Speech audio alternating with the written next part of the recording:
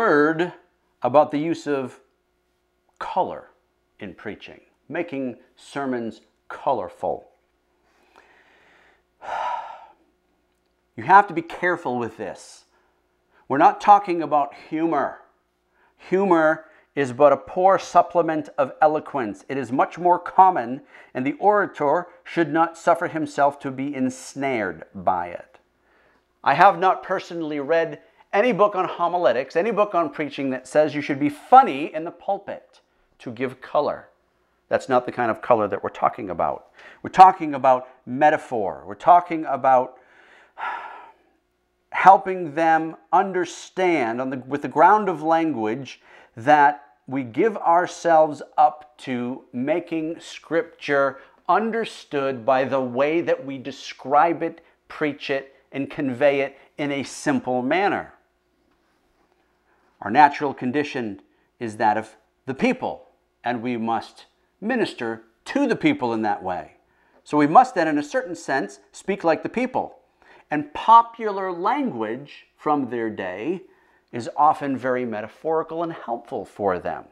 But that doesn't mean that if the style of the preacher ought not to be serious, still less it should be frivolous. No.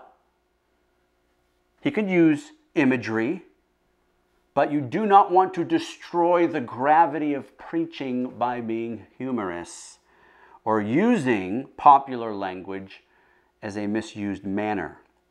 For the same reason, we must exclude metaphors which show too much ingenuity and which incline to be jokesters in the pulpit. In general, wit and eloquence are hostile to one another, especially humor and sermons, with which there is every appearance of frivolity. You don't want to have humor for humor's sake because you think the people will like it. It's not about what they like. What prophet in Scripture ever did that? What did Jesus ever do? He used metaphors.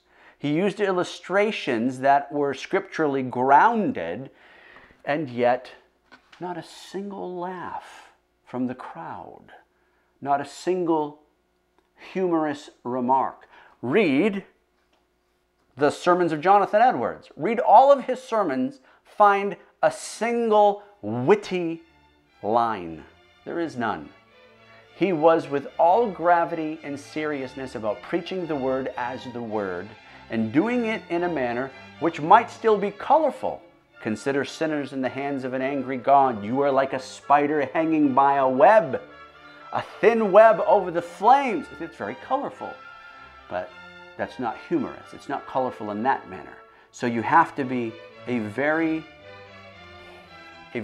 good orator in that way, to press aside the temptation to be ensnared by humor for the sake of the people, and rather be a master at using right colors and illustrations in a way which will help further the point that you have given in your sermon. Consider that and the use of color.